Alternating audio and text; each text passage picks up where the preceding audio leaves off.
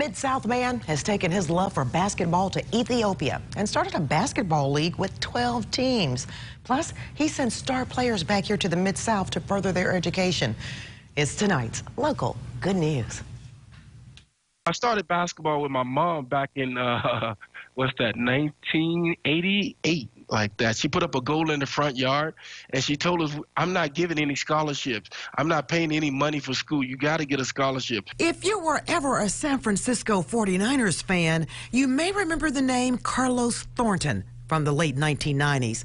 He played with Jerry Rice and Steve Young, but after 2 years, Thornton said he switched sports to play basketball in Israel. Then after professional football career, I kind of got back into basketball because it was less painful, less injuries, and I really love basketball. I got in Israel. I played professional in Israel basketball, and with the Maccabi club in Ashdod. And then he said he was called to the ministry and told to move to Ethiopia. Once there, we initiated the first ever summer camp in Ethiopia.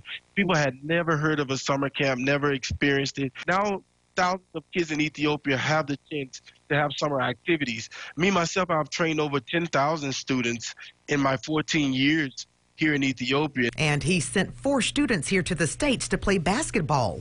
Thornton has also just been approved to begin a private basketball league with 12 teams.